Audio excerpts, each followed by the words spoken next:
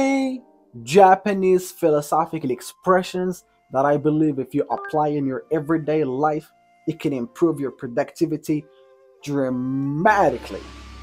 Number one, kaizen. Now, the word kaizen means the state of constant improvement. People who adopt such mindsets every day seek to improve themselves, even just by a little bit. But it makes them feel better when they go to bed every night because they feel that they did their best to improve a little bit. Number two, ikigai. Now, the word ikigai means having a purpose in life, having a reason for being.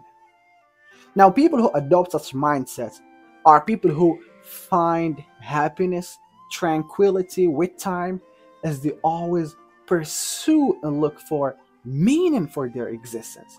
So having that desire to find purpose in life improves our psychological and an emotional state. It brings more stability, which I think is amazing.